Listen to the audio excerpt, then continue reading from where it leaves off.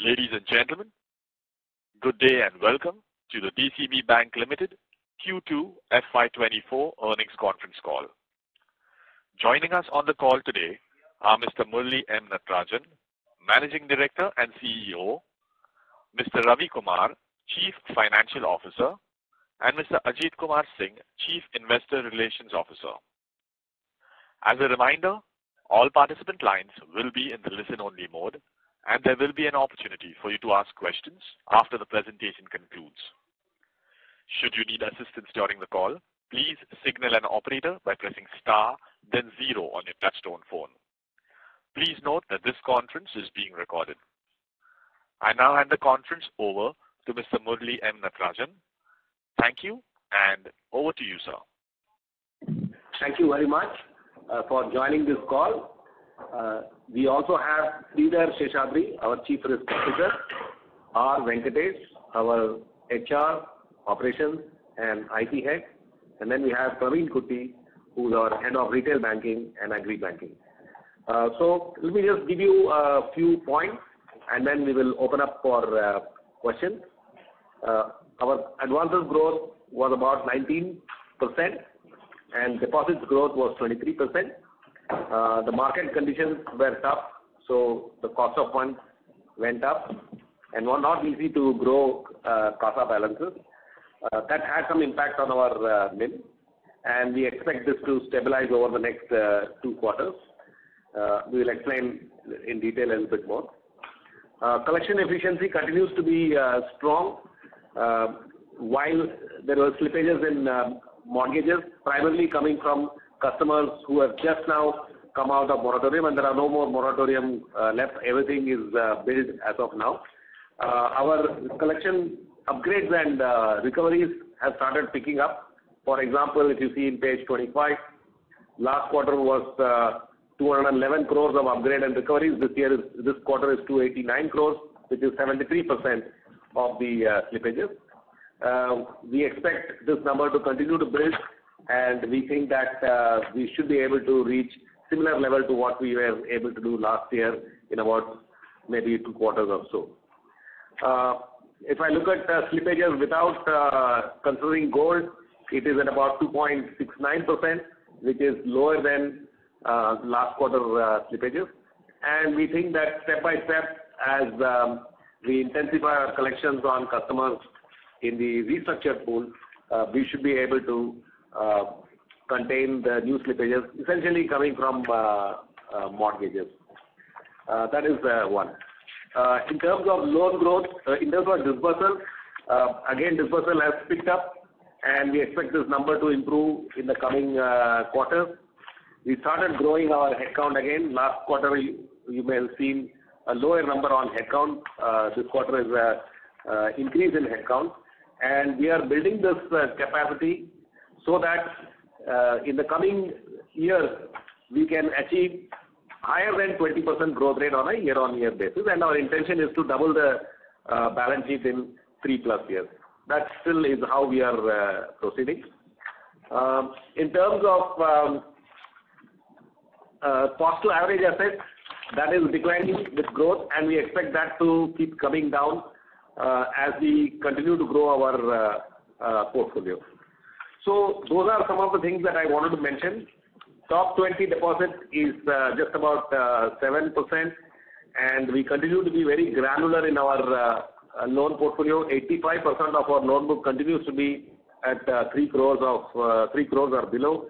Credit cost is at 28 basis points, and our capital adequacy remains strong to support our growth ambition. I open up for questions. Thank you very much.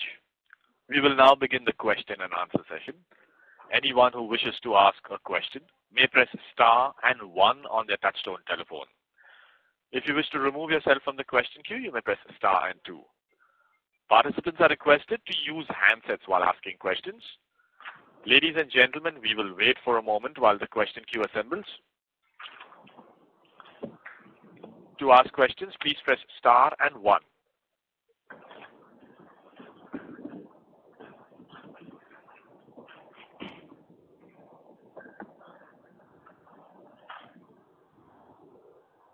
The first question is from the line of Darpin Shah from Haitong, India. Please go ahead. Yeah, hi, and thanks for the opportunity. So, when you explain about the slippages being lower ex gold, but if I see the, NPAs segment-wise, there has been a rise for most of the segments, whether it is corporate, which you mentioned, whether it is for mortgages or even the SME segment, and even in the other segment, excluding gold. So if you can just throw some light there as well. And second question is on other income. I'll ask that later. Yeah, so mortgages, all portfolio has come out of moratorium. All portfolio is built. If you see our collection efficiency, including restructured, we are in pretty good shape in terms of restructured.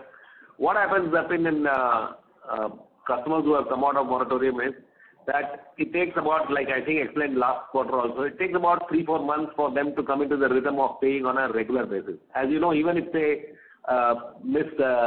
once they miss 3 payments, and then even if they are making one payment, it remains as a NPA. And it takes time for them to kind of bring back to normalcy. You will see that usually our upgrades are higher than recoveries.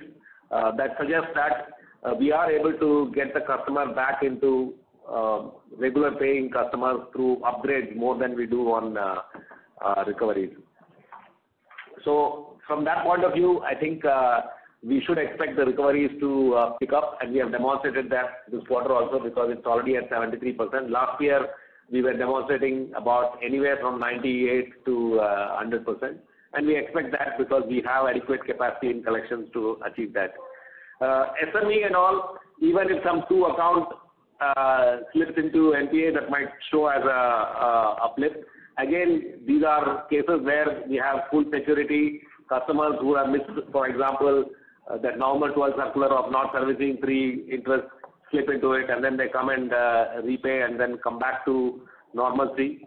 On corporate, it's a very small slippage of some addition to some existing NPAs, so I don't think there has been any challenge on that. So that is how the things look. Gold loan, it is at 42 crores. We don't worry about gold loan too much. Like I said, we have full security and we have been able to demonstrate that we can reduce gold loan NPAs at any point in time as the customer comes and settles the loan with us. Okay.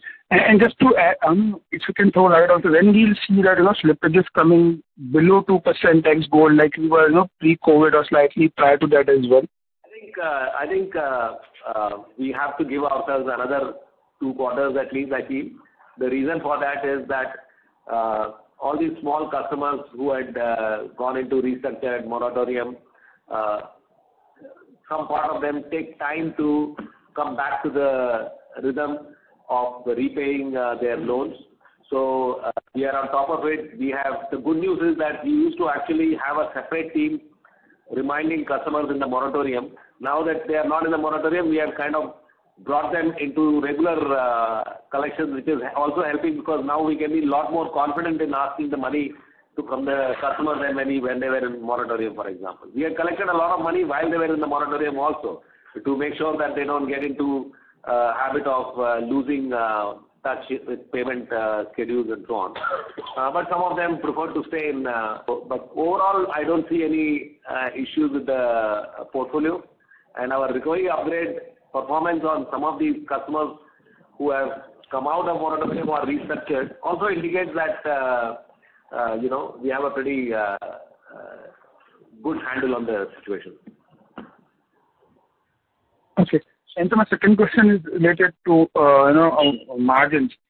In your initial comment, you mentioned about cost of deposits stabilizing over the next 2 quarters. So if you can throw some light there, how much deposits have already been repriced, what's coming next, or what will be coming in next couple of quarters? How do you see that shaping up? So let me talk about margin and cost of deposit. We are tracking cost of deposit on a daily basis, and we have a good understanding on how the deposit pricing is moving. The deposit repricing of the existing term deposit and all should complete in about 2 quarters, In another 2 quarters, it should get completed. But while that is happening, what is happening also is that we have different types of portfolio, right? For example, tractor and gold loan will be in the fixed category. So that will not see any improvement in yield except for new loans that we originate. The portfolio cannot be repriced there in some of those. Like for example, CV is about 250 or 200 odd crores and some tractor which can't be repriced. Then we have a portfolio where which is essentially mortgage, LAP and home loans, where we give a small period of fixed and then we make it variable. This helps us to kind of make sure that the customer retention is intact, at least in the initial period. Many of those portfolios are coming up for repricing in the coming months and start to pick up even more in the next year. MCLR portfolio, which is a declining portfolio, also has a fixed schedule of every quarter passing on the increase.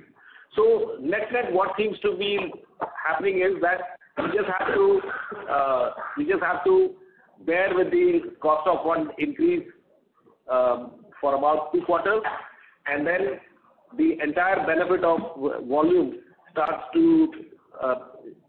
we start to gain that post, say, about 1.5 to 2 quarters. If I look at our month-on-month basis.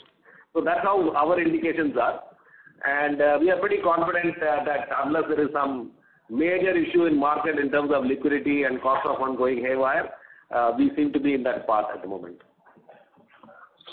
Okay. Just related to it, how much was the margin impact because of slippages during the quarter? And that will be the tip from my end then. We don't have that, but some recoveries happen, some slippage happens. So I don't think I have that stuff. But I don't think it is a very material number. Because recovery upgrades as well. And in recovery, obviously, the slippages, say for example, in slippages I sacrifice 3 months interest as an example, I'm just saying. But if I recover some old NPA which is 6-7 months, I might actually gain interest of 6-7 months. So it's like a lot of plus and minus in that. Okay. Thank you, sir. Thank you. The next question is from the line of Jay Mundra from ICICI Securities. Please go ahead. Yeah, hi, good evening, sir. I have a couple of questions. Yeah. So first, please. Sure. Yeah. So first, on your savings rate, right? At the fag end of the quarter, we had increased the SAR rate from in 10 lakhs to 2 crores bucket to 8%, versus I think slightly below 7. So of course, this is maybe at the top end of the industry offering. Other banks that offer such kind of a rates, they have very high yielding microfinance portfolio or some other unsecured portfolio, whereas our blended yields are around 11.5%. You add some landed cost on top of this 8% regulatory cost, etc. Then the incremental margins that would come out of this liability would be much margin dilutive. I mean, broad mathematics. So what led to this kind of a pricing strategy? B, what could be the proportion in this bucket? So because this has come at the fag end of the quarter, so ideally the full impact should come in third quarter. So why this change? Of course, other banks are also have such pricing, but they have a very high proportion of or a significant proportion of MFI unsecured loan. So your thoughts there? Yeah. So first of all, bulk of our savings account balances come at the lower end of the pricing, pricing band. Okay. To be able to, let's say for example, we have 100 RMs in the front line. Not more than 15 RMs can actually be really facing up to high ticket HNI kind of customers. The rest of the guys all get ticket size of 1.5, 2 lakh, 2.5 lakh, 3 lakh, like that. So the pricing on the savings account for many of these customers are in the aspirational zone as opposed to actually them earning. But it is slightly better than, say, for example, a public sector bank, and also we are able to attract customers. Besides that, we also offer some cashback kind of opportunities in some of the products, so that also attracts customers. So even after pricing at 8%, I don't believe that that is our price that we pay in overall SAR balances. That is point one.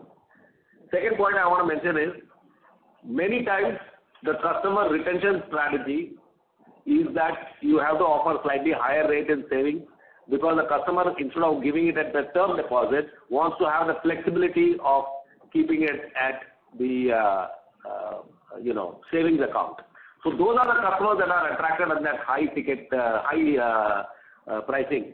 And frankly, the customer is paying us less than the term deposit in this particular case, because he will actually get all the bank pricing, so it will probably come at less than 8%. So I would like to argue that for retention of those customers, we are actually paying less than term deposit rate. So that is our approach on those this thing.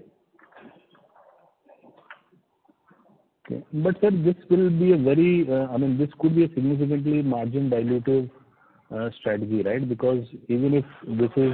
Jay Mundra, you compare what is the cost of fund increase on a marginal basis on last quarter, that is the quarter that has come by, for all the banks.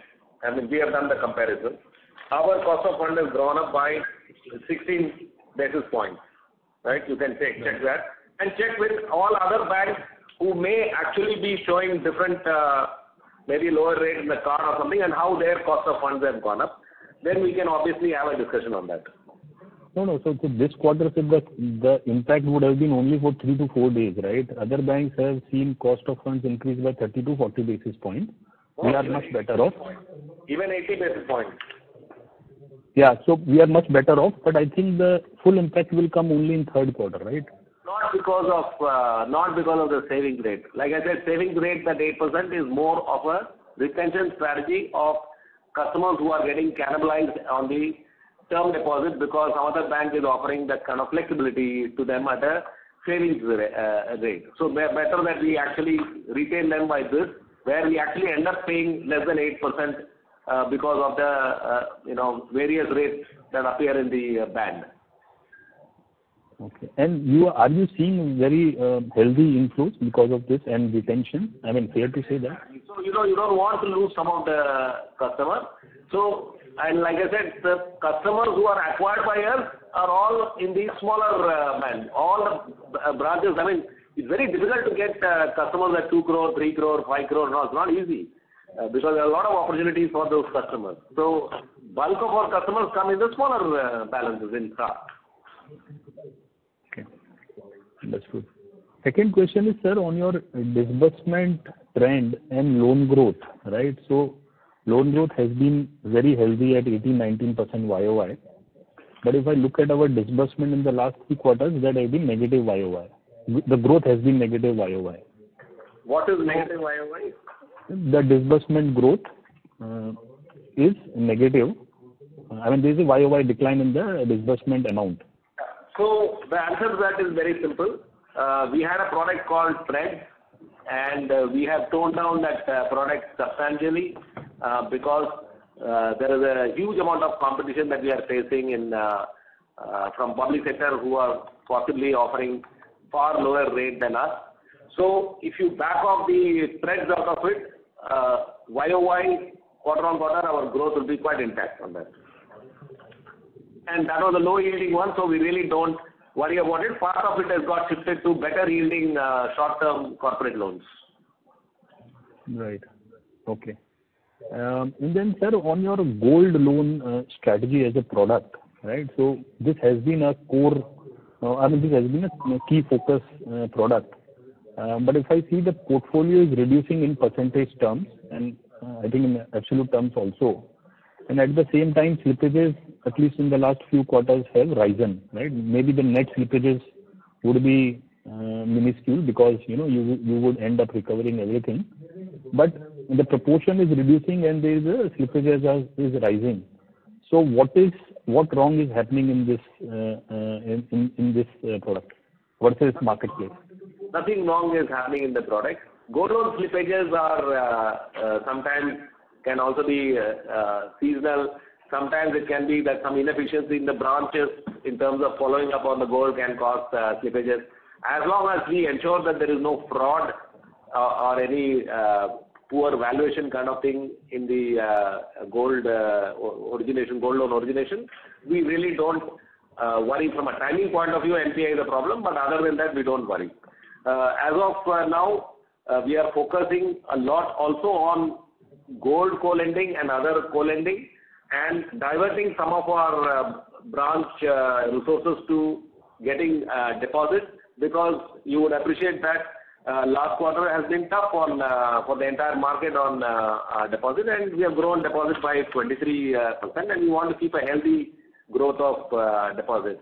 So when we do gold loan co-lending with different entities, we don't incur operating costs, and the margin is also very healthy.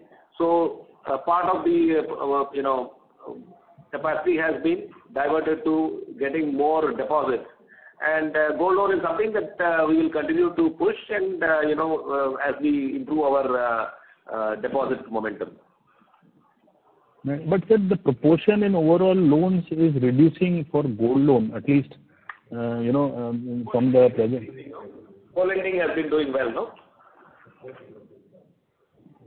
So co-lending gold does not come in the gold, right? Is that the understanding? No. There is co-lending gold and co-lending other products. Co-lending gold is not reflected in our gold loan product. It's separately shown as co-lending. Okay. So, but by our own sourcing of gold loan, why is it not growing? Considering we have... we have put some of the capacity for deposits in many of our branches, because we want to make sure that our deposit momentum, retail deposit momentum is... so that kind of balance we have done to make sure that without giving them additional capacity, make sure that they focus on gold. So we change the scorecard here and there to make sure that the deposit momentum is strong. Right, understood. And last question, sir. And also you see the fee momentum, because some of the branches are performing quite well on core fee income, which you would have noticed in our presentation. Yes, noted, sir. And last question, sir, on your OPEX to assets, right? So in the last 2, 3, 4 quarters, that ratio is improving. Yeah. And, we are steadily making an improvement there towards our goal of 2.4, 2.5. There is no, that trajectory should be maintained, right? Is a fair way to look at it. There is no, let's say, this quarter the staffs have increased, but ideally that trajectory should sustain improvement. That is the broader question. Yeah. The way we have been looking at our projections for the next 3 years, making certain assumptions, we will continue to invest in frontline. As you know, in Q1, all the cost of salary increase and all comes in, whereas there is no balance sheet to support. So usually our first quarter cost would be higher without the corresponding balance sheet growth. At the time, we may see some here and there increase in cost to average assets.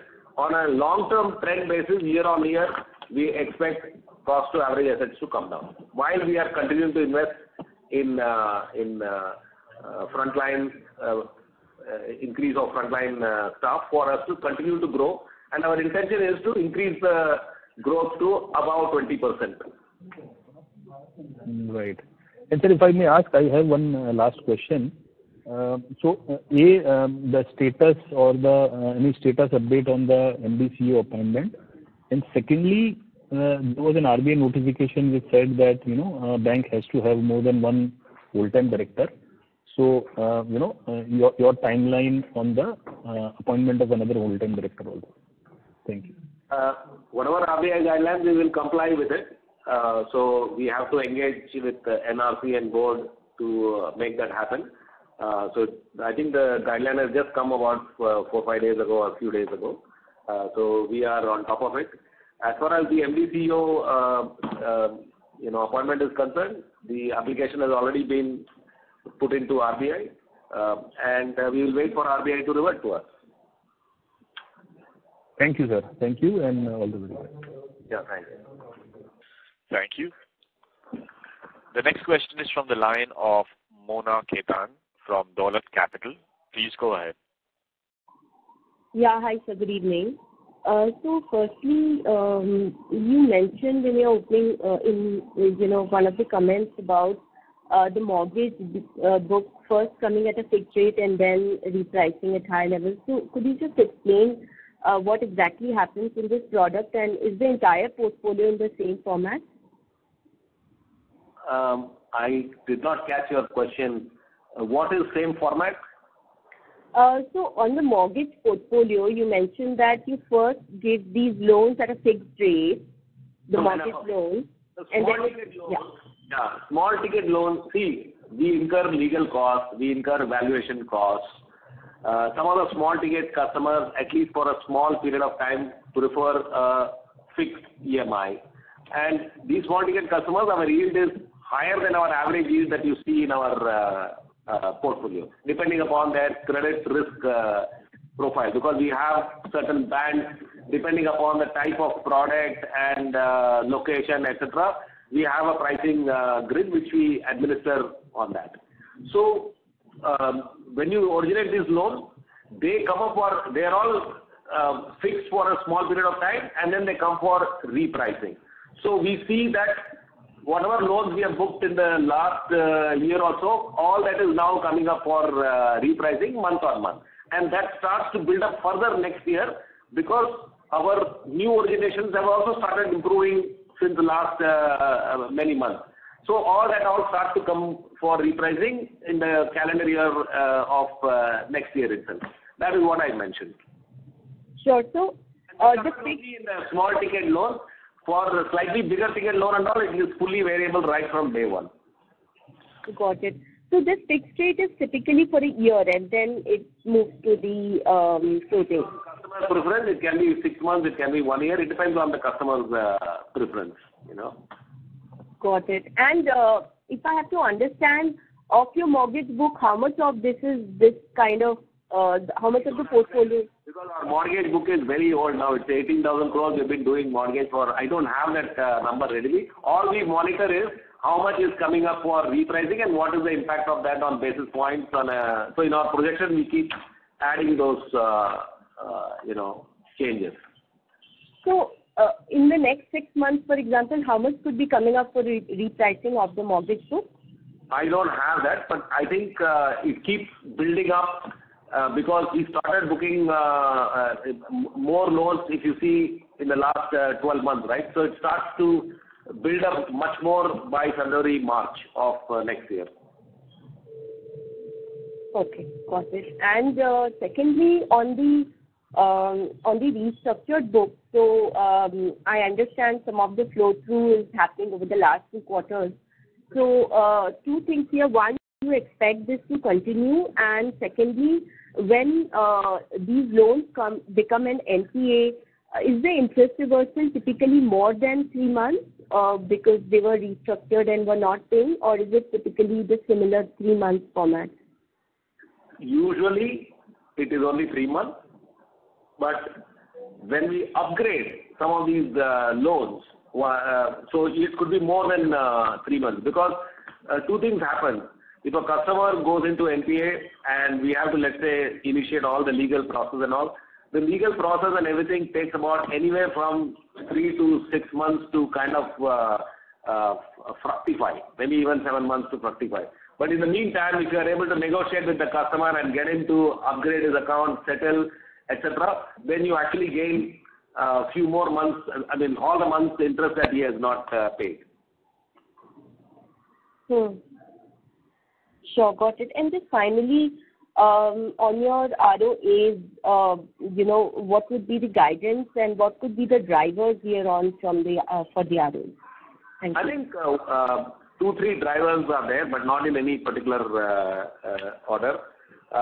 We are slightly We are slightly, I would say, delayed on that because of the sudden cost of fund increase that we had to grapple with in the last 3 months. But we see that situation stabilizing in about 2 quarters or so. First of all, the growth would help us to improve the cost to average assets, for example, would improve, and we get the balance sheet in line with balance sheet. Our fee income also is expected to grow. That is one. Secondly, although it is difficult to grow CASA, what we have done is we have kind of put a lot of shifted some of the capacity, like I mentioned to Jay Mudra, to CASA and term deposits, because we want to make sure that we don't allow the cost of funds to get too much out of control despite the market conditions. We don't believe that our credit cost should go out of whack. I used to give a guidance of 45-50 basis points, but from the current portfolio, it looks like it can even be like 35-38 basis points. That is how it looks from whatever reading that we have of our portfolio. And lastly, we are also changing some of the product mix, and this is important for us to know, is that prior to COVID, we used to do lot more business loan, and our proportion of home loan was like maybe 20-25%. During COVID, we shifted our focus to home loans. Again, the same segment. Segment remains the same as self-employed. And slowly now we are shifting it back because now we are pretty confident of the current market situation, our own portfolio. We are shifting this direction to more business loan. That also should help us to give us a few basis points on the NIM. These are the actions that we are taking to get to ROA of 1% and 14%. Sure. Thank you and all the best. Yeah, thanks. Thank you. The next question is from the line of Sameer Desai from JM Financial. Please go ahead. Yeah, hi. Thanks for the opportunity. Just on the restructured portfolio, as you said that none of the current restructured accounts are under moratorium now. So how does one expect the upgrade trajectory here? If you look at our slippages, more slippages are coming out from the restructured and much less from the overall non-restructured book. Yeah. However, from upgrade and recoveries, there is no challenge in any of the slippages. So recent slippages, which has happened because of customers coming out of moratorium in, say, for example, early calendar year this year and maybe April, June, etc. Whosoever has slipped out of it will take about 6 months at least to mature into either a settlement or an upgrade or a recovery action. So we expect, and we have demonstrated again, if you see our absolute recovery and upgrade this quarter, I think it is about 295 crores. And if you look at March quarter, we probably were at about 300 some crores. I think it is on page 25, if I'm not mistaken. Yeah, page 25. So again, 306 crores, we are at 289 crores. So we have demonstrated ability to do upgrade and recovery on this pool. So I expect this number to continue to improve. And of the balance? And we don't use any collection agency, and all our collections are in-house. Even a lot of lawyers we have in-house. So we feel that we have pretty decent handle on this. And of the balance pool of restructured loans, how much would be mortgages? I think much of the pool is either home loan or LAP, and a very small part will be commercial vehicle. Other than that, we don't have anything. So that's the other thing. We never restructured any unsecured loan and all. We probably would have restructured maybe 5 crores. We never restructured BC loans. The only loan that we restructured was customers who have good track record with us and who are having temporary difficulties, which was mostly in mortgages, home loan, and commercial vehicles. So 80-20 split across mortgage and CV would be a... No. CV will be much less than that. Much less than that. Our CV portfolio itself is very small, as you can see. Okay. Thank you and all the best. That's all from my side. Thank you. The next question is from the line of Gaurav Jani from Prabhudas Lilladher. Please go ahead. Thank you. So first question is probably I missed the comment. The fee income looks a bit bumped up this quarter. Is it because of PSLC? And if you could quantify this. PSLC कहाँ है आजकल यार? 2 years ago we earned 80 crore of PSLC, right? Last year I think PSLC was some 20 odd crores, right? This year I think PSLC will be maybe 3-4 crores. We have taken a hit of 80 crore on our chest on the PSLC. PSLC which looked like every year it will improve for whatever, that's a separate discussion for whatever reason. And we have been continuing to generate good quality PSL and all, but the demand supplying has been a challenge on this particular this thing. So it's not PSLC income. It's a lot of work done on third-party fee income. If you recall, we have told you in the past, maybe a few quarters ago, that we have a separate team which is training the front line in all the branches, giving them training, the analytics team giving them support on the kind of customers they should contact. All that is happening, and we hope to continue to build the momentum on this. So I also appreciate this. Just want to clarify that there are no one-offs out here, right? So could we assume 1985 sort of a run rate to be the new normal? There is no one-off on this at all, and we hope to grow fee income in line with our balance sheet growth year on year. Understood. So secondly, coming to the funding profile, right? If you could just quantify the LCR. The reason I'm asking you this is because over the last 1.5 years, we've increased our share of wholesale deposits. So a sub question to that is, what would be the funding cost difference? So from where are you getting the information that we have increased the sale of wholesale deposits? So the interbank deposits have gone up from 9% to 13.3%. So that is the number. Yeah. So we have the following type of, first of all, top 20 deposits you see has been below 7%. This quarter it has just slightly increased to 7.06 or something like that. Right? That is number one. We have number of customers in the cooperative bank category, small cooperative bank category, who give us non-callable deposits. Okay? And that has been our core customer for probably 10 odd years. At the same time, you see, we have continued to grow our retail term deposits as well. So from a profile of liquidity and LCR, I think we are in pretty good shape. Except that market has not been very easy for us to grow our CASA balances, and we are putting that effort by shifting some more capacity into CASA. So just a sub-question to that. In terms of funding costs, right, the interbank deposits and retail term deposits, the cost of funding would be similar? For what? For what and what? For retail term deposits and interbank deposits.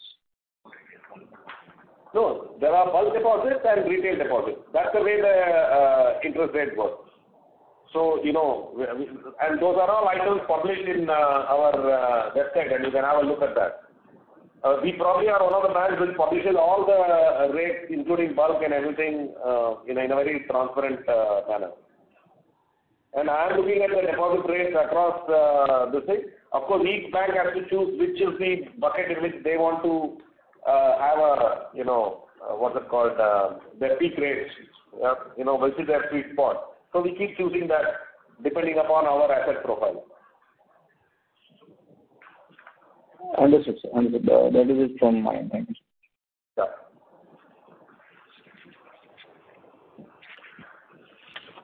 Thank you. The next question is from the line of Prabal from Ambit Capital. Please go ahead. Yes. Am I audible? Maybe slightly louder if possible.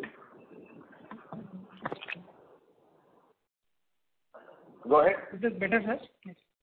Thank you. Yeah, okay. Go ahead. So my first question is on PCR provision coverage ratio. So that has come down from 68% in March to 64% now. So how are you thinking about this ratio? Because our net slippages continue to be greater than 1%. Our intention is to take it up to 70%, okay, over time. But when I look at different categories of loans, okay, where we see the recovery is taking time. First of all, okay, let me just backtrack. Let us say RBI has certain IRAC norms on what kind of provision has to be done on secured, unsecured, etc. Our provision is ahead of that RBI norm, and it has been like that for many, many years. So if they say X percent is to be provided in a particular time, our provision would be higher than that. So our provision is always higher than what is required by RBI guidelines. I'm very confident about that. That is point number one. Point number two, we also have something called specific provision for certain assets. So wherever we see in terms of some large ticket, especially let's say corporate NPAs and all, we see that the recovery efforts are taking time. We have an overlay of provision on that to make sure that we appropriately kind of represent our risk on that to our board and our audit committee. So as an example, corporate bank will have far higher coverage ratio for the NPA that is there of 228 crores. Whereas in mortgages, we don't believe that we are going to lose money on mortgages or home loans. So even if our coverage is, say, for example, 35 or 40%, we feel that it is far higher. It doesn't mean that we will stop making provision of that. That aging provision will continue to happen with that. So let's say till the time net slippages normalize, and parallelly if we try to raise our coverage to 70%, there could be a possibility that credit cost might overshoot 50-60 basis point guidance that we typically use to. I never given 50-60 basis point guideline. I don't know from where you are getting. Just now I gave a guideline that we think that it probably will be 35, 30, 40 basis points. So I don't think pre-COVID and post-COVID my guidelines have been in the range of 40-45 basis points only. So I don't think we have any 50-60 basis points. Even pre-COVID, barring maybe some aberration in commercial vehicle and all, I don't think we've had any issues on that. That is point one. Point two is please also look at page number 29. Okay, so for restructured advances we have a separate provision of about 194 crores. There is another contingency provision of another 43 crores, right? So that 43 crores, for example, is not counted in net NPA. It's a contingency provision that is there. While floating provision is counted in. So I think our provision coverage obviously can be better, but I think we are very strongly provided at this point in time. But so my second question, why it may not exceed this, because our recoveries and upgrade also we expect it to improve. If you don't recover and upgrade, then obviously the credit costs will go up. Understood. So my second question is that our agri and inclusive banking seems to be growing at a faster clip, 30-31% YoY. So is this going to be the focus area going forward as well? Agri-inclusive banking has been a focus area for us. If you look at our strategy document and what we have been mentioning, retail, SME, MSME and agri-inclusive banking has been our focus area for past many years. Corporate has not been something that we wanted to grow, but we keep it only for liquidity reasons. And there are multiple products in agri-inclusive banking like ACC, tractors, mortgages, MFI and so on. We have separate teams working on each of this. And given that we have almost 190 odd branches in AIB, we believe that we should do very well in AIB. And the yields on the AIB portfolio, is it better compared to, let's say, overall yields of 11.5%? Product to product. In certain cases, yields are also higher, and even credit costs could be higher. Understood. Sir, and you mentioned that to improve our yields, we might start focusing more on business loans. So is this the LAP, a loan against property, that you were speaking of? Yeah. So we started this journey with loan against property, which we used to call as business loan, many years ago. We used to be at almost 85% of our business used to be in lab and 15%. Towards end of 2019 and early 2020, given the market conditions, we changed some mix.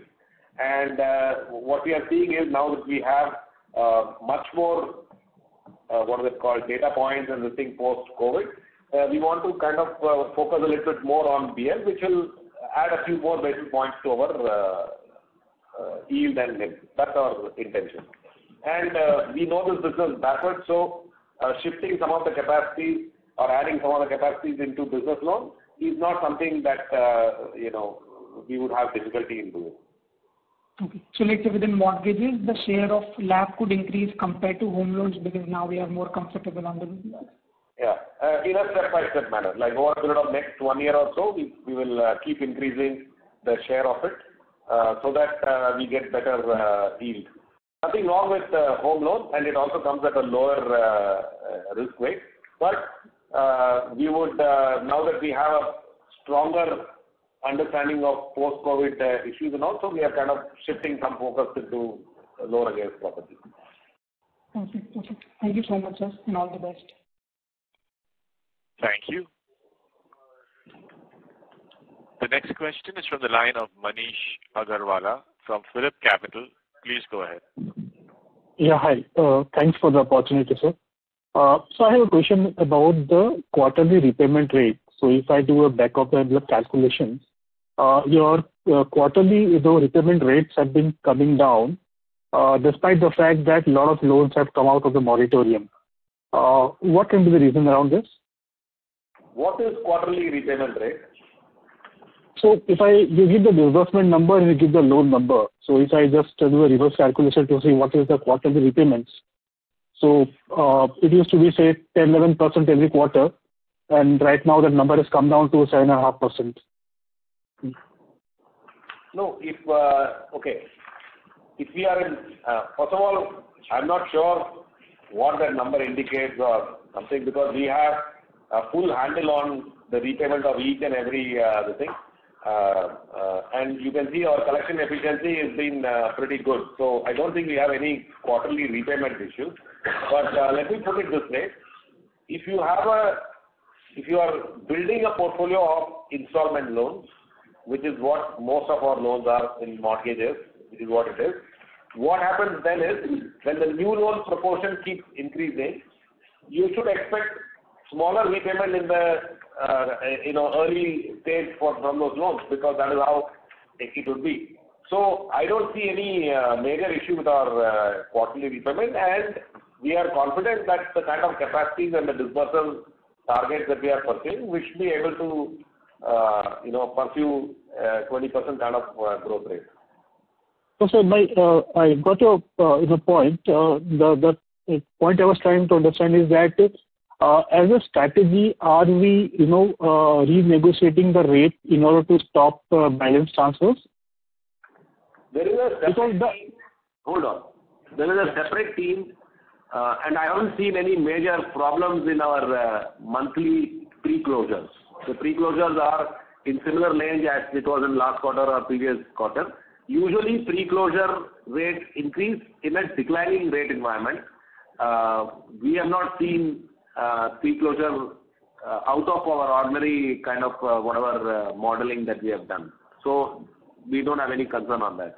But having said that, the mortgage team has a separate team which discusses with the customer, and it has to be done without causing any pain to the customer because we don't want them to complain to ombudsman and think that we are trying to hold back their loan and so on and so forth.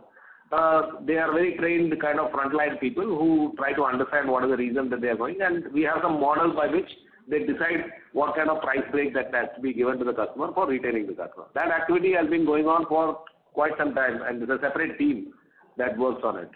In our call center, and I don't know, Praveen, where else they have, the call center. Yeah, call center, yeah. Okay, so there was one more related to this. As we, pass the rates, yields, are we increasing just a tenure significantly, or how it is working? Up to a point, it's always a tenure increase. In some rare outliers and all, we may increase increase the installment. But generally in mortgage business, since I have been part of for the last several years, you just simply increase the tenure, and as the interest rate comes down, the tenure comes down. Simple. Got it. And finally, sir, your thoughts on CV and microfinance. So when do we expect CV business to start growing again? And there has been some, Microfinance, we have signed up a couple of more BC partners, and unfortunately, some of our BC partners got acquired by some banks and so on. So therefore, we suddenly were without some BC partner, but we have kind of rebuilt that BC partner, and we are looking for more high quality BC, business associates. So that is all in progress. So I think in the coming months we should do better than how we have done in the last few months on this thing. And as far as CV is concerned, we feel that we'll continue to just do cross-sell to our existing customers on CV and concentrate more on business loan and home loan, which we seem to be having a pretty decent understanding and handle. And we expect that to contribute almost 60% in the coming years.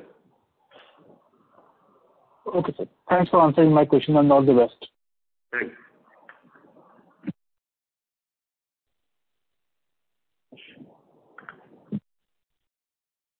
Thank you. The next question is from the line of NB Mahesh from Kotak Securities. Please go ahead. Hi, just one clarification on this slide 35 other income line.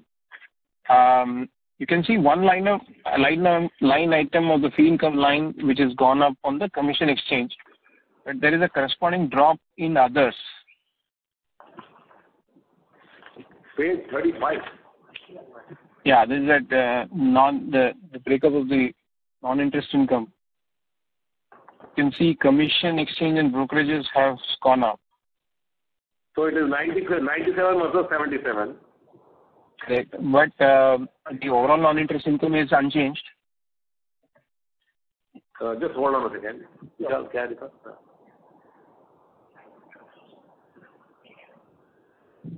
hold on a second.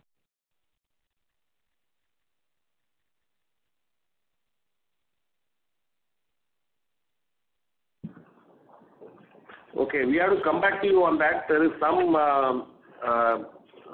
reclass, but nothing. You are looking at this 75 versus 97. You are saying, no? Correct. The total non-interest income is 107. But commission has done exceptionally well, but others has not done. So just trying to explain what explains that. Other income. Okay, Mahesh, I'll come back to you. I think it has got to do with the changes in the IRDA regulations, right? IRDA, okay. Yeah, in terms of how. Because usually that line item will have recovery from written off. No, we don't have written off recoveries have been very minuscule for us. I don't think this quarter they've had any major recoveries on that. I don't think that is the item. But I think some IRDA regulation change is what is reflecting some part of it here. Okay, because that explains a big drop in the QOQ change that seems to be one line item which is of an aberration here in this quarter. Yeah, so that is basically something to do with the IRDA regulation. I don't think there is anything else on that. The actual amount of business that we are doing on third party also has gathered steam, and we are hoping that we will build further momentum on this because we are really putting in a lot of effort from the corporate office to train and get everyone to focus on the products that we are distributing for 2 or 3 of these companies. Okay, perfect, sir. Very useful. Thanks. Yeah.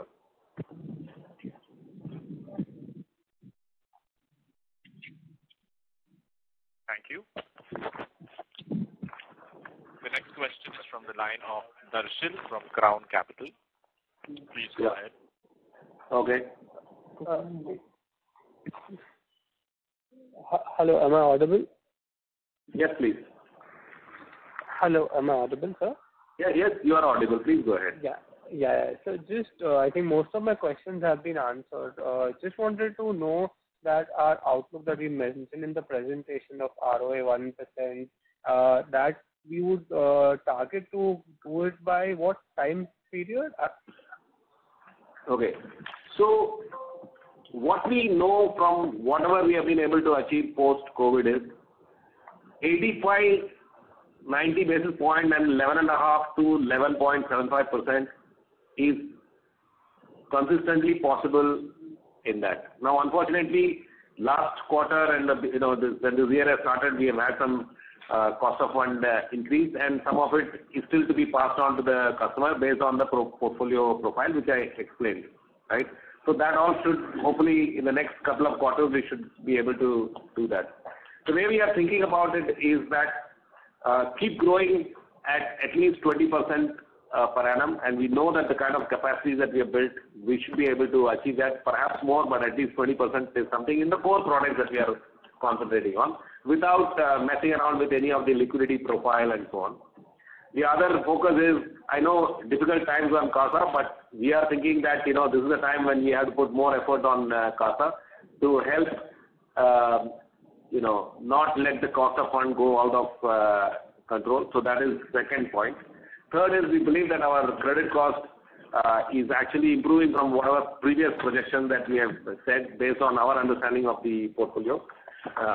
And we think that recoveries upgrade should continue to pick up pace. So all in all, most of the parameters and cost to average assets also will steadily come down. All in all the parameters are moving in the right direction, and we want to target at least in the next 3 to 4 quarters of consistently delivering 1% and 14%. And, this is a plan that we have. And I also mentioned to you about some of the product mix change that we are hoping to do, which is already started. Okay, sir. And just sorry, sir, clarification. For 20% growth, you mean in our loans given, right, sir? We believe the capacities that we have created, we should be able to achieve it. Our intention is to double it in 3 to 3.5 years, and we seem to be on track so far. Perfect, sir. Thank you so much. All the best, sir. Thank you. The next question is from the line of Rakesh Kumar from B&K Securities. Please go ahead. Yeah, hi. Thank you, sir. Thank you, sir. So just one question with respect to the provisions that we are holding on the NPA and non-NPA book. That number as a proportion has been coming down. So just to understand that, is it that, lot of comfort that we are deriving from the nature of the characteristics of the loans, or there is any other reason that we are, Main reason is when an NPA moves from restructured to, when an account moves from restructured to NPA, the provision also moves with that. And we have recovery and upgrade. We don't need to keep that provision. We have to make provision only for the newer NPA, right? From a coverage point of view, I also mentioned that over time we want to take it up to 70%. And in that, at the moment, even that 43 crores that we have separate as a contingency provision is not considered. So, and I also mentioned to you that from a provision point of view, our provision policy is ahead of the minimum IRAC norms that prescribed by RBI. So, from a provision point of view, I don't have any concern on our portfolio. Understood, sir. But just from a modeling perspective, just to, see that what provision that we hold at the end of, say, 24 or 25. So this provision as for non-NPA provision for the performing advances, which is 140 basis now. So where should this number go to? I can't predict that for you. These are all the provisions that created, if you remember, during COVID time, right? And during those times, the whole focus was on strengthening your provision because it was not very easy to predict how things are going to be moving. Now we have a lot more, I know there are still uncertainties and all, but COVID type of big challenges is not there. So therefore, these provisions will continue to come down, but we'll continue to make provision on the NPA portfolio or any other portfolio which we think could be in stress. Understood. Thank you. Thank you, sir. Thank you, Nandabhai. Thank you. The next question is from the line of Sai Kiran Pulavarthi, who's an individual investor. Please go ahead. Hi, sir. Just one question. Hi, sir. How are you? Very good. Sir, am I audible? Sure. Yeah, you are. Yeah. Sir, just one question from my side. I think you will be completing 15 years pretty soon. If you have to look back in the journey, how do you, what I can say, evaluate what has gone right, what has gone wrong, or probably where you are leaving this bank? How do you look at this in terms of the platform for someone to come and take it over? Just your thoughts, that will be really helpful, sir. Thank you. Why don't you call me separately when we discuss? Because I'm not sure this is a forum where we can, and if I share my personal views, and I don't believe that that will be appropriate for this. It's nothing personal, sir, but just as an CEO of the bank, because you would have certain thoughts and everything, right? So just thought of checking out better if you're comfortable. That's it. No, I'm comfortable, but on a one-on-one basis as opposed to in a group. Got it, sir. And one more question, sir. If I have to see, since last 2 years, you had significantly added capacity in terms of the number of employees and then branches. How do you evaluate the productivity of these, what I can say, employees, and how whether some more productivity is expected going forward, sir? Praveen, would you like to answer it? Praveen is a person who adds a lot of capacity, so he's the best person to answer this. Hi, Sai. Good to hear from you. So let me tell you what we're doing is 2-3 things. At a very broad level, there is the feet on street led productivity increase that we're doing. At a partnership level, we are increasing the footprint, which allows us to get desired assets at the rate required through affiliates and partnerships, both on the deposit front as well as on the loans front. And the third leg, slow but emerging, is the digital do-it-yourself leg. So 3 levels to which we are adding on to our top line and also the income.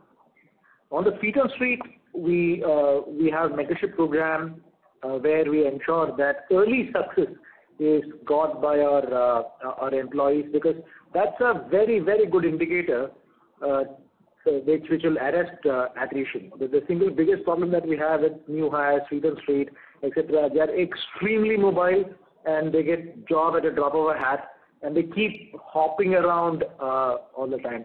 So the best way to arrest that is to ensure that they become successful early in their career. Otherwise, it becomes a revolving door.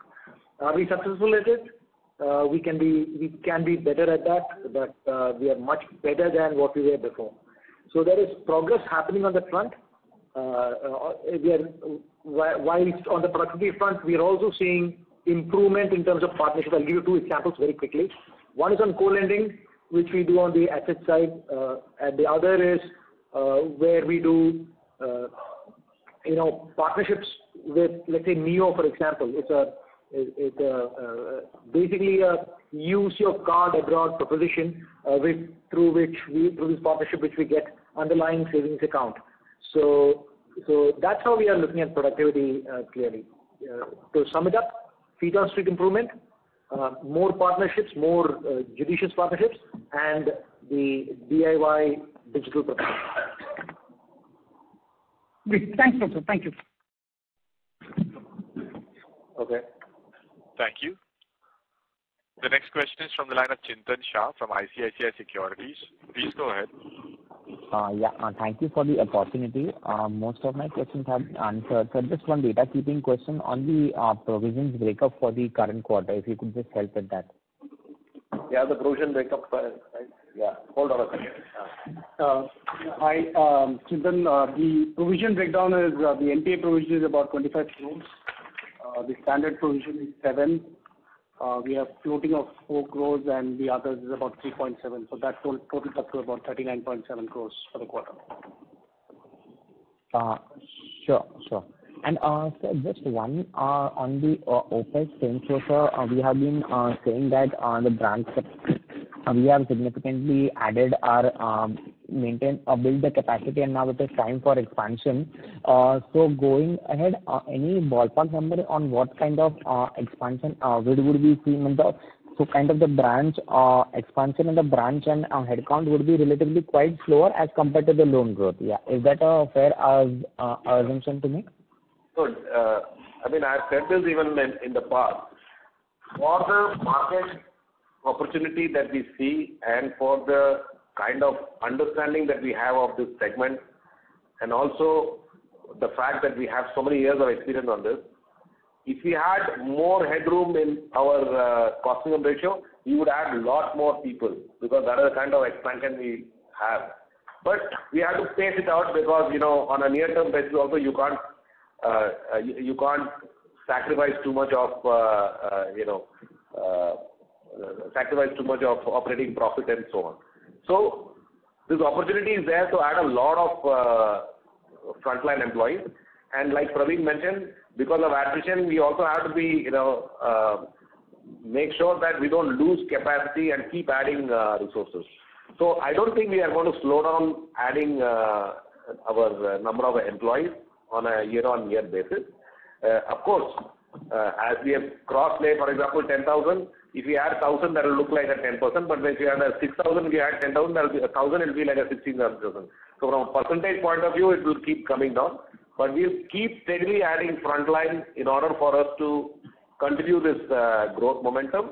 However, cost to average assets, we expect step by step to come down because of growth and productivity. Sure, sir. And sir, just one. In terms of branches, I don't think we will add more than 25-30 branches per year. I think we are quite happy with that addition. Sure, sir. Thank you for that. And sir, just one last thing on the margins part again. So, sir, as we told, most of the SAR which comes is in the lower pricing band, and the rates which we have increased, despite that there won't be much rise in the SAR cost. So, if you could just share the number blended cost of SAR, if possible, if you could just share that number for this quarter and the previous quarter as well, if you could help with that. Which number are you talking about? I'm not getting it. Savings account. So overall cost of saving account, blended cost of saving account. We don't present that number. We are giving you the cost of deposit, which also includes. But the reason why we pursue savings accounts, so although success has been a little low because of the market condition, is because it is much more beneficial for us to pursue savings account than term deposit, despite the various bands of cost. Because most of it comes from the lower band of deposit. Lower band of average balance. Sure, sir. And sir, just one last thing for your follow up on this. So, if you could just help with any broad margin guidance on this, and so where should we expect the margins to settle and any trajectory? Our business model is at 365 to 375 basis points. But there are near-term challenges, which I mentioned at the start. And then there is a balance of portfolio that needs to get repriced over a period of time in the contracted time frame, which is starting to build up, which will help improve the margin, but some of it will get taken over by cost of fund. What we believe is that over the next quarters, we still have to deal with this cost of fund, which is coming through repricing, renewals and so on. But post which, volume growth should give us the full benefit of interest income growth is what our thought process is. Sure, sir. Sure. This is very helpful. Thank you for answering all my questions. Yeah. Okay. Thanks very much. Thank you very much. That was the last question. I would now like to hand the conference back to the management team for closing comments. Thank you very much for dialing in. Look forward to talking to you next quarter. Thank you. Thank you very much. On behalf of DCB Bank Limited, that concludes the conference. Thank you for joining us, ladies and gentlemen. You may now disconnect your lines.